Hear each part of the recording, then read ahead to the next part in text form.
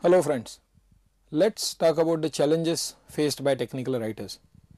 Since you are viewing this session, I am assuming that you have seen all the earlier sessions which are about the writing process, audience analysis, information collection, brainstorming, concept maps, reviewing guidelines, types of reviews, publishing guidelines and so on. So while doing his role or her role as a technical writer, there are a number of challenges that a person faces. In this presentation we are going to talk about that. So let's start with the presentation. Now let's look at slide number 2. So in this presentation we are going to talk about challenges faced while working alone, challenges faced while working in teams and while working in global teams. Let's go ahead to the next slide. Some of the challenges of working alone. So let's focus our attention on the slide for some time. While working alone, all the activities including understanding requirement, estimating, planning, writing, delivering and so on are done by the single person. So there is a lot of stress developed on the individual. No one is there to share the problems, success and even achievements. So that gives a feeling of loneliness. In fact, there are many lone writers which are members of various mailing lists. There are special mailing lists for lone writers as well. Through this training I must have mentioned about STC, that is Society for Technical Communication. So STC actually has a SIG or special interest group for lone writers. So where you can discuss your problems, get solutions from your colleagues or members of the mailing list and so on. Let's focus on the slide again. One of the challenges of working alone is also that there is nobody to do the peer review. As we have seen in the reviewing presentation, peer review is review done by another writer working on the same project. So your mistakes will now directly be seen by the end user or by your client or internal client. Now which means that many points or many lapses can actually go unnoticed. Now this is a potential threat. So one has to be very careful. If you are working alone, make sure that you are religiously following the complete review checklist. Each and every point, each and every instance of each and every point has been double checked by you. Let's go ahead to the next slide. So challenges of working alone continued on this slide as well. The quality will depend on the experience and skill of that particular writer. There is no one to guide in critical times. So there are many problems which could have been avoided but generally are not avoided because the writer is not able to come out of the thinking process and think of the entire process from a distance or take, let's say, a bird's eye view or a helicopter view of the process being followed. So somebody else working on that project or some other project within the team would have probably identified that problem or forewarned that writer that be careful of so and so. So that may not be possible if you are working alone. There is a feeling of loneliness, and I just mentioned to you that there are networks and email lists of lone writers. There is an advantage. Working alone could be a good opportunity to learning everything that is done in your organization when it comes to technical or content writing. Working alone can make you a popular person in your organization. You will be in high demand.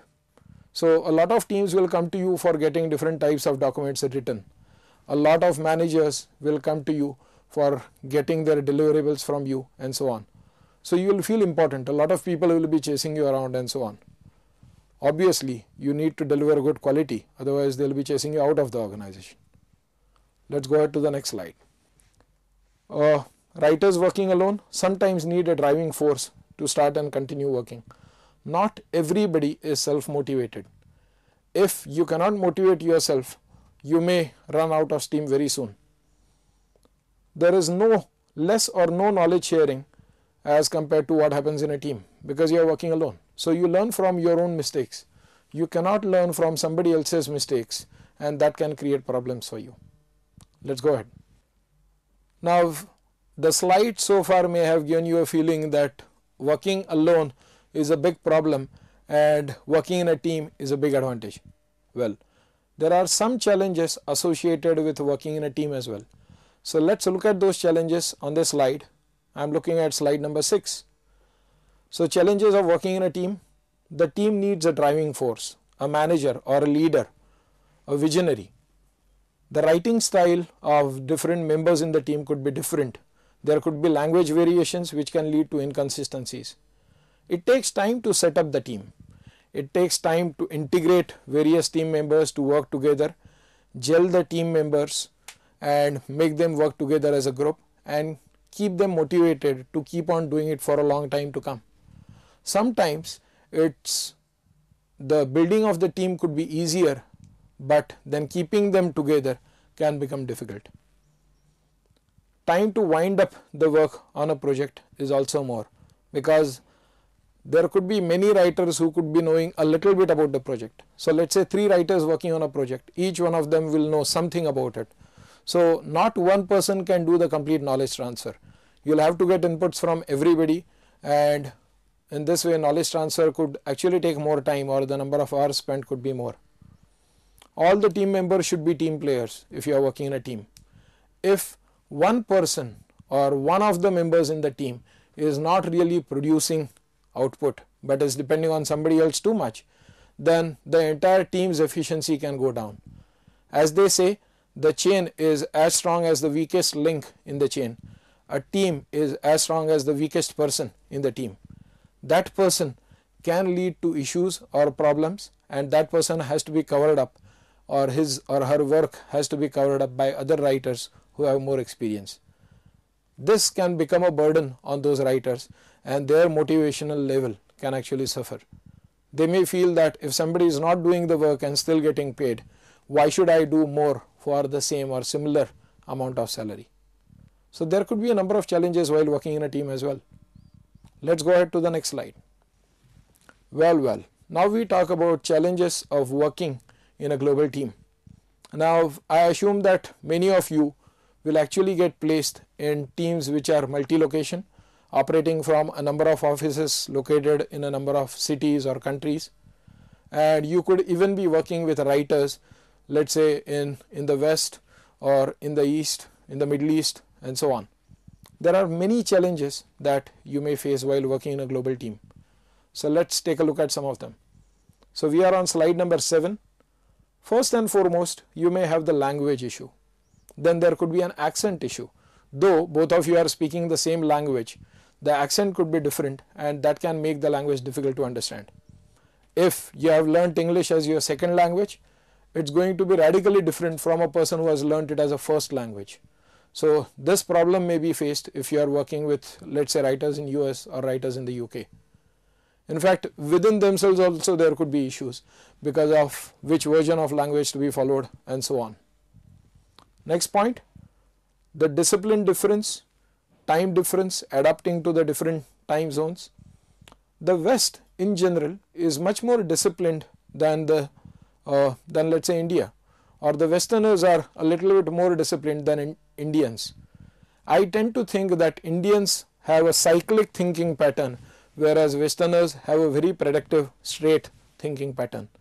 Now if you happen to intersect at the correct point, it is fine. Otherwise it can lead to a lot of confusion. So let's look at some of those points. Understanding the cultural context of a person coming from a different country could be difficult. Communication is set to a test, so you need to communicate to the best of your abilities while working in a global team. Developing rapport and building trust across geographies could be difficult.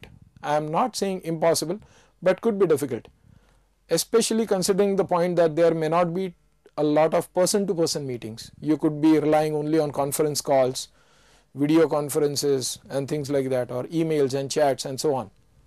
So developing rapport can be a little bit difficult. Let's go to the next slide. Here I am talking about some Western myths about Indians. Westerners think, and this is based on the interactions that I have had with a lot of writers in the US, and fortunately I have been blessed with good friends who are working professionals in the US, and I discuss many issues with them very openly. For your information, I had also conducted a web-based seminar about working with Indian technical writers, and it was attended by more than 300 tech writers in the US. So it happened As per Indian time, it happened late in the night, something like 1 o'clock in the midnight. But then it was very well appreciated by them. And we have actually got feedback on our presentation which suggests that the assumptions that we have made here are true. So let's focus on the slides. Indians lose track of action items. Indians hate discipline. They don't like to do anything in the systematic manner. Grapevine is the most powerful method of communication when it comes to interacting with Indians. For example, one of the Western managers told me that in the West, they never discuss their salaries very openly. In India, if he is doing a performance appraisal of one writer, the moment that writer gets an raise in the salary and goes out of the appraisal room, within 5 minutes, all other writers in the organization would know how much salary rise this person has got.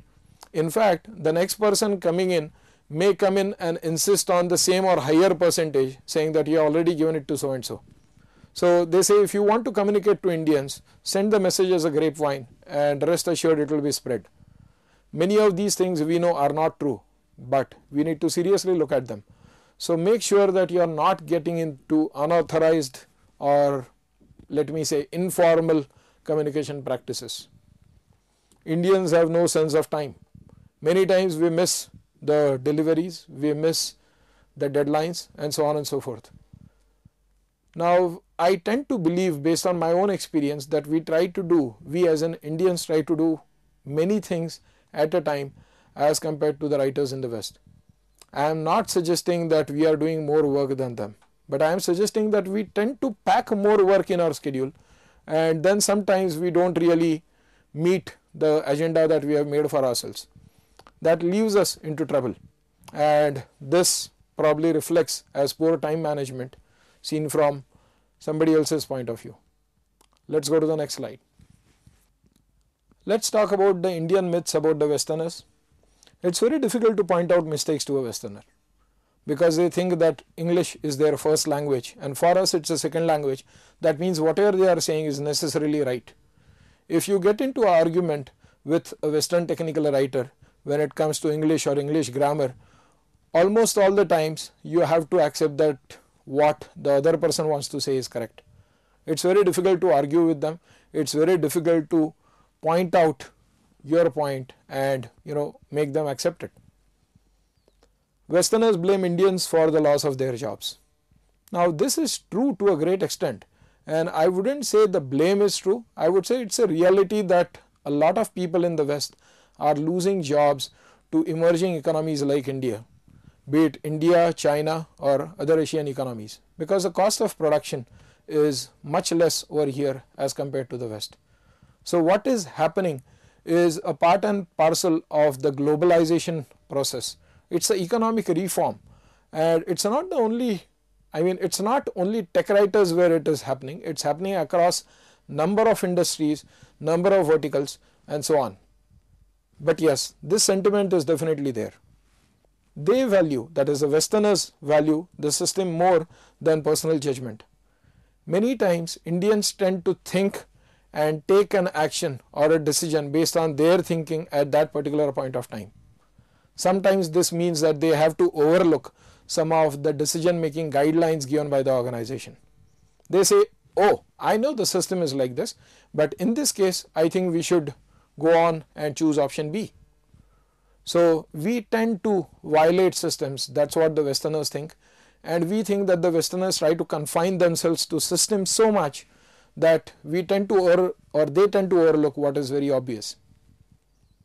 They value discipline much more than individuals. They don't mind sacrificing individuals for the sake of disciplines.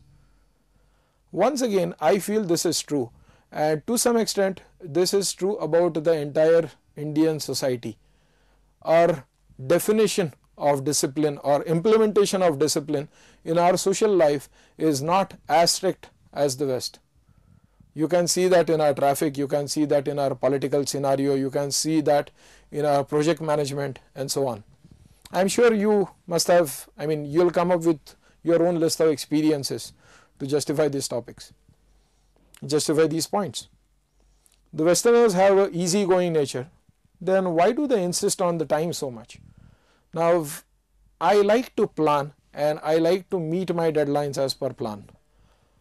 However, the Westerners plan in such a way that the deadlines will be met almost automatically. The time that they allocate to themselves, the thinking process that goes into it, the elaborate planning that goes into it, and the meticulous follow-up that goes into it actually makes sure that reaching the deadline or completing the work within the deadline is almost automatic. Now we tend to work, we as in Indian tech writers tend to work on priority basis, or I would even go and say interrupt basis. So if somebody says this is important, I leave aside what I am doing and I get into that. Instead of telling that person that, I'm working on so and so thing right now, why don't I complete this and take a look at your project on Monday? It may not be acceptable in our organization. To some extent, the limitations that we have mentioned here could be limitations or may not exactly be termed as limitations, but definitely the observations about Indian businesses or Indian societies as opposed to Western businesses and Western society. So some amount of disagreement is going to be there. If there is enough motivation on both the sides to accept the facts and move on, I am sure you will make a successful team. Let's go to the next slide. Working global teams and succeeding in a global team is going to be very important to build a career of tomorrow or a successful career of tomorrow. You simply cannot give reasons for your or somebody else's behavior and get away with that. You would want to work in a team and succeed in a team. How can you do that? It definitely cannot be done on one side, but if the team has the right understanding, then the team can definitely succeed and can succeed for a much longer period of time. So let's look at the next slide. So global team succeeds when it meets commitment. So let's focus on the slide, and we have got slide number 10 here. So when it meets commitment in terms of planning and execution, managing changes, project execution, and so on. It demonstrates transparency, openness, honesty, information sharing. It demonstrates consistent behavior, which is reliable, dependable, predictable, and process oriented. Let's go to the next slide. Keys to success while working in a global team.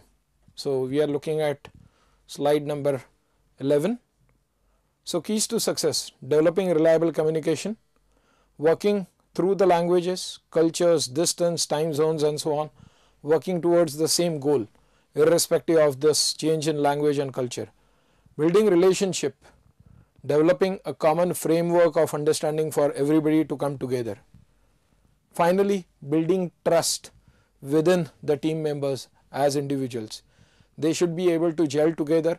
They should trust each other for their capabilities, and each of the team member should add value to the team. When this happens, a team anywhere, whether it is local or global, will be successful. Thank you.